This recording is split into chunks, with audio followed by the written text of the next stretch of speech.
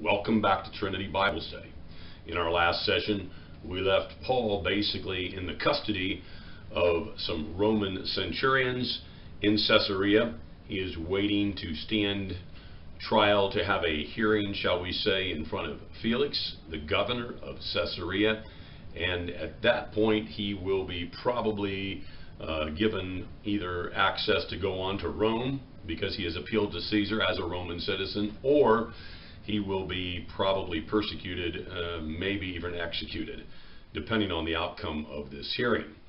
They are waiting for some of the Jewish leaders to come and testify against Paul, because it is obvious if they're going to have a hearing or a trial, there has to be two sides to the story.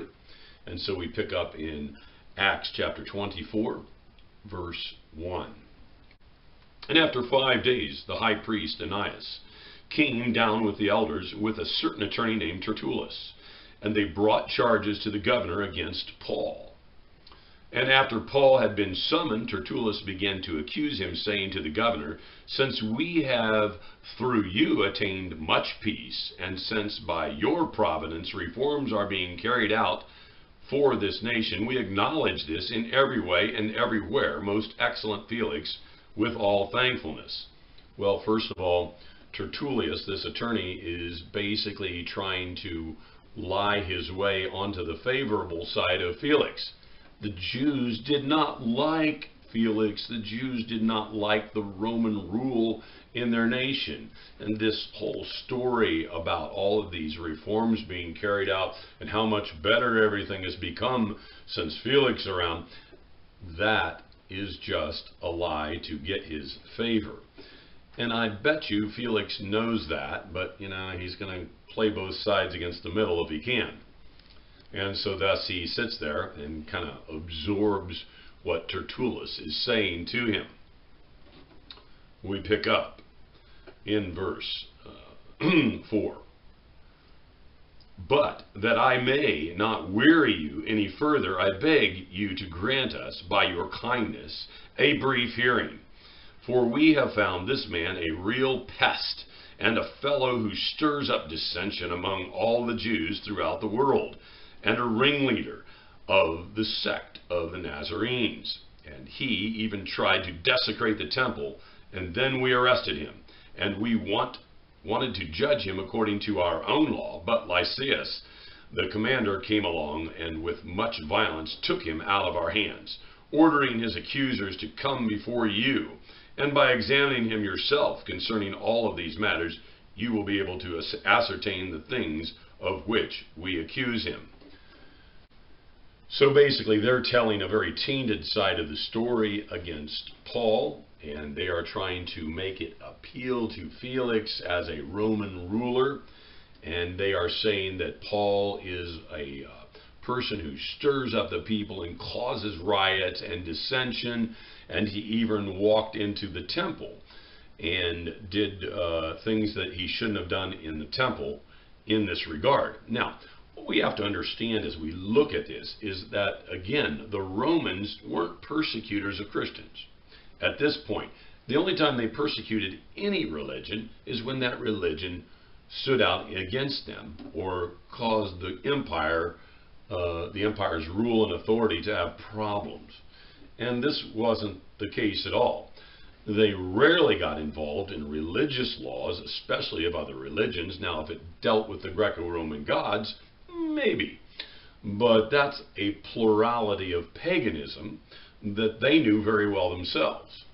When it came to the Jews and their monotheistic attitude towards one God, or it came to the Christians and their adherence to this person who the Romans had put to death, Jesus the Christ, they basically just kind of let them deal with their own little thing. And Tertullus says, "Hey, we tried to take it into our laws and deal with it, but your commander took it out of our hands, and now we're here, and we think you'll see it our way." And of course, they're playing a very legal, pseudo, we want you as our friend type attitude towards Felix. Let's pick up in verse 9. And the Jews also joined in the attack, asserting that these things were so. And when the governor had nodded for him to speak, Paul responded. This is Paul talking. Knowing that for many years you have been a judge to this nation, I cheerfully make my defense, since you can take note of the fact that no more than 12 days ago I went up to Jerusalem to worship. And neither in the temple, nor in the synagogues, nor in the city itself did they find me carrying on a discussion with anyone or causing a riot.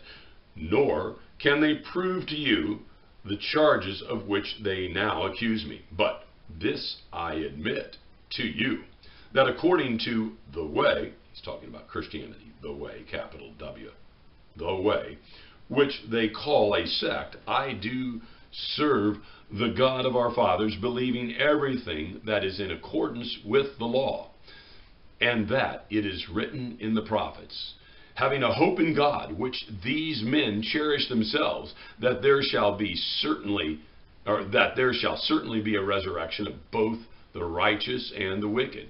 In view of this, I also do my best to maintain also a blameless conscience before God and before men.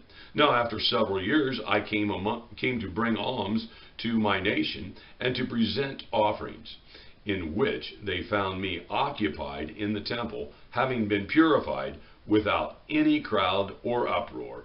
But there were certain Jews from Asia who ought to have been present before you, and to make accusation if they should have anything against me. Or else let these men themselves tell what misdeed they found when I stood before them, or before the council.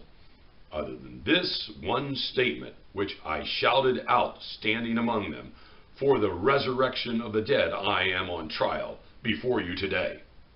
But Felix, having a more exact knowledge about the way, put them off, saying, when Lysias, the commander, comes down, I will decide your case. So Paul makes his defense, and he says, hey, my accusers aren't here.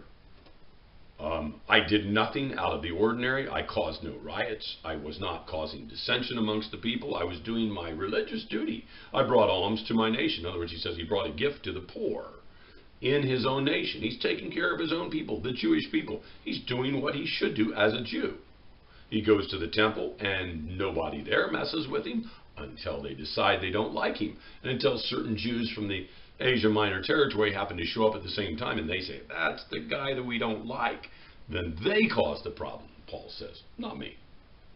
And so Felix says, okay, well, I'm going to make a decision real soon. And that's where we'll pick up in our next session. Let's pray. Thank you, God, for your word. Thank you for the truth that we can learn as we continue to study it, embedded in our hearts, that we may know you better. In your name we pray. Amen.